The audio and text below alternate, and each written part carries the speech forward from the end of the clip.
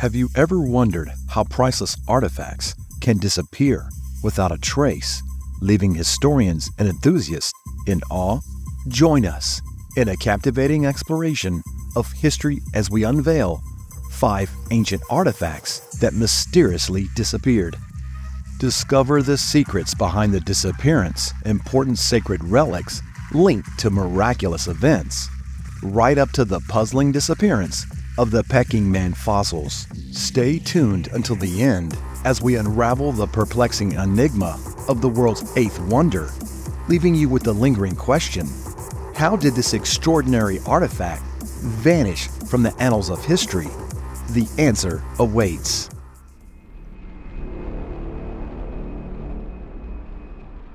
Second Temple Menorah. Imagine a candelabrum, not just any, but the sacred menorah, a symbol woven into the fabric of Jewish history. Its legacy stretches from ancient times, adorning the tabernacle and later gracing the temple in Jerusalem. This iconic symbol became synonymous with Judaism and the Jewish people in the homeland and across the vast diaspora. In the words of the Hebrew Bible, the menorah emerges, sculpted from pure gold, a masterpiece of divine design. Intricately constructed, it boasted a central shaft and 6 branches, each beckoned with the almond-shaped cups and blossoms hammered from a single piece of gold. 7 lamps adorn this golden artistry, casting their radiant glow in front of it. In the annals of biblical tradition, Solomon's temple stands as a grand custodian of the menorah, radiant flames flickering within its sacred halls. Yet the ravages of history soon took their toll. The Babylonians swept through, plundering Jerusalem and extinguishing the temple lights. The Roman conquest in 70 CE further darkened the sacred sanctuaries, seizing the menorah and parading it as a spoil of victory in the heart of Rome, etched into the famed Arch of Titus. The menorah's journey continued, shrouding in mystery and speculation. The Vandals carried it to Carthage, but the shifting sands of history obscured it in a precise trail. Byzantium briefly claimed the golden relic, yet its fate remained elusive, its location uncertain since antiquity. Whispers and tales floated through the ages. Some spoke of it being broken, others of it being hidden. Florentine Diamond. Let's move on to the Florentine diamond, an elusive gem with a story as intricate as its 126-facet double rose cut. Originating from India, this diamond has a soft yellow hue with a hint of green. The tale begins at a time when battles roared and dukes reigned. Charles the Bold, Duke of Burgundy, owned this diamond, adorning it during fateful days. When he fell in battle, a peasant, unaware of its worth, sold it for a mere 2 francs. Thus, Florentine's journey began through different hands and histories.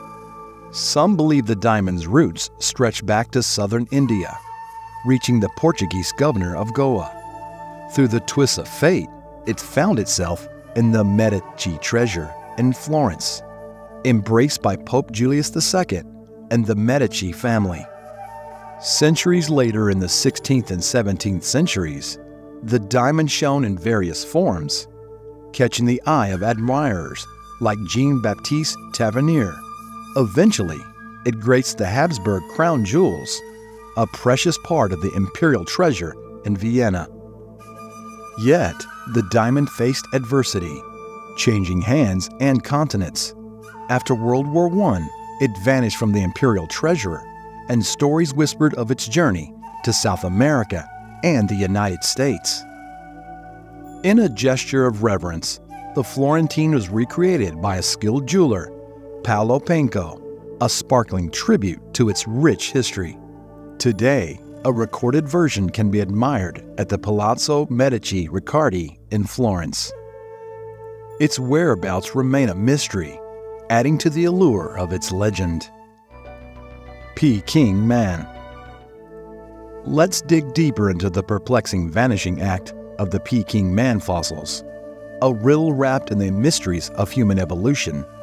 In the 1920s, China's Zhoukoudian cave site yielded a treasure trove of Homo erectus fossils, almost 200 in number.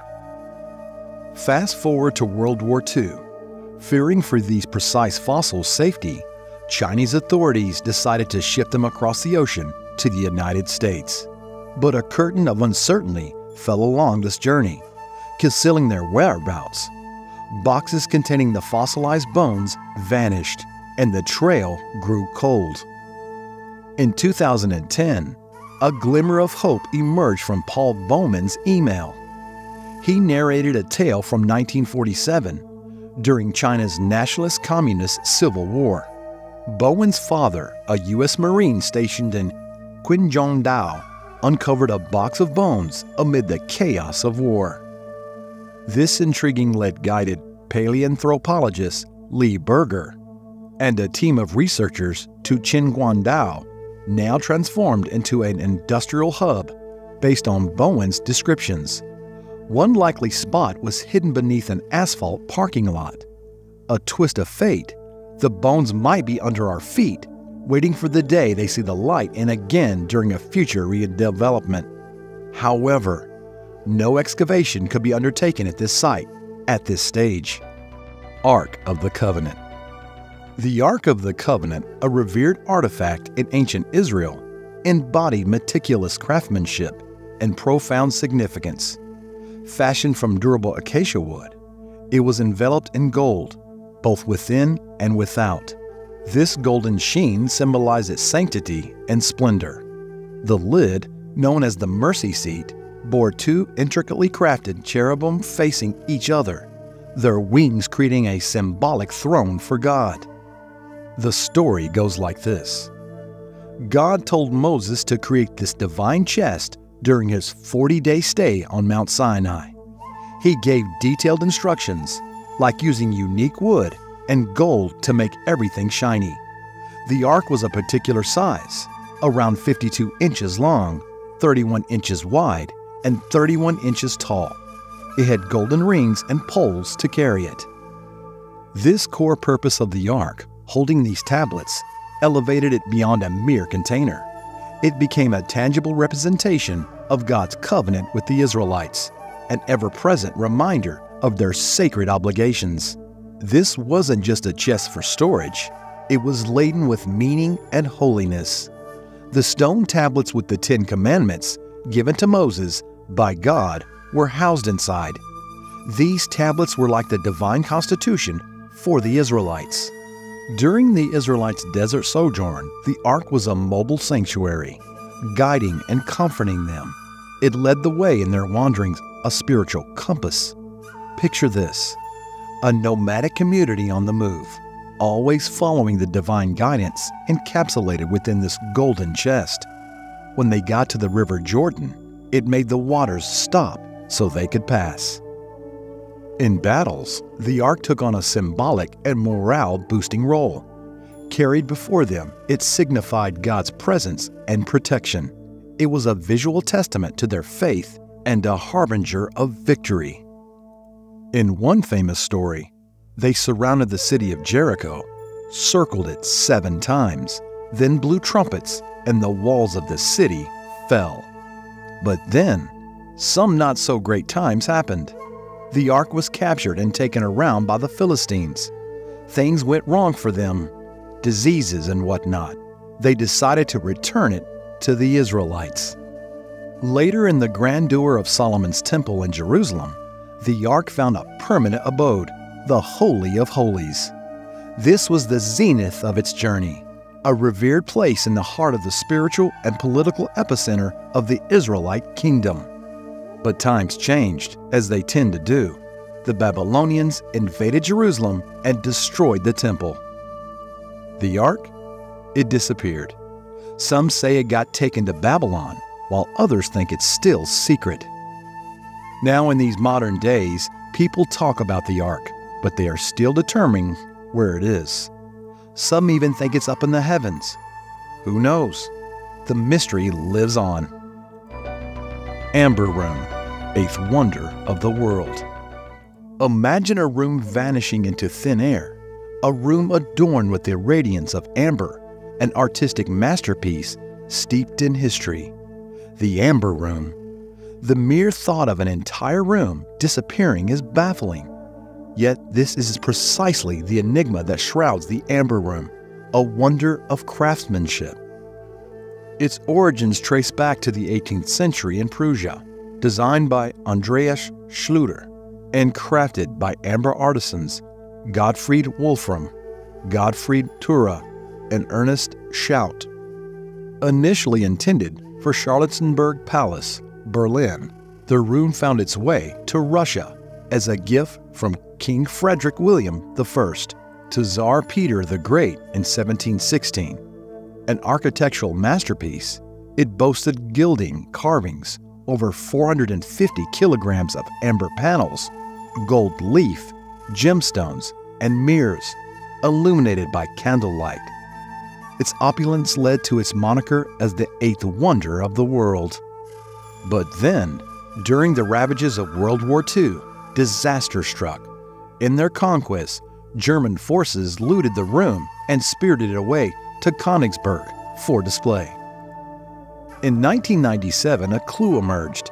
An Italian stone mosaic called Feel and Touch, part of the original Amber Room, was found in Germany.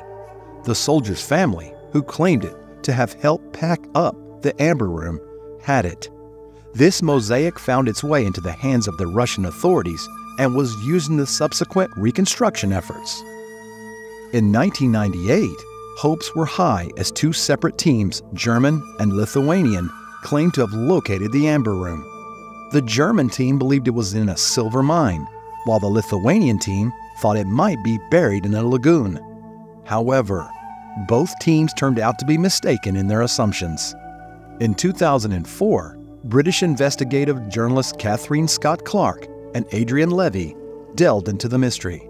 They concluded that the Amber Room likely ended during the bombing of Königsberg by the Royal Air Force in 1944 and the subsequent burning of the castle by the Soviets between 9 and 11 April 1945, right after the Battle of Königsberg.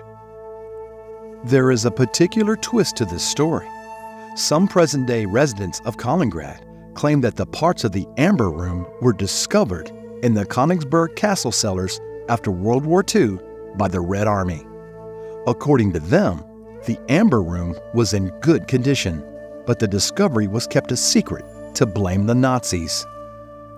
And in 2020, a potential breakthrough occurred when Polish divers found the wreck of the SS Karlsruhe, a ship from Operation Hannibal. The ship was attacked off the coast of Poland by Soviet aircraft after sailing from Königsberg in 1945. This wreck might hold crates that contain parts of the Amber Room. The saga continues, akin to an intriguing mystery plot. What happened to this treasure? A marvel of artistry and craftsmanship remains a profound mystery. Was it destroyed in the fiery storm of war? Lost forever amidst the chaos? Or did it find a new, clandestine resting place away from the clutches of history? Thank you for embarking on this intriguing journey through history with us. If you were as captivated by this mysterious disappearance as we were, don't forget to hit the like button and subscribe to our channel for more fascinating tales. We value your thoughts and ideas. Share them in the comments below. We'll see you in the next episode.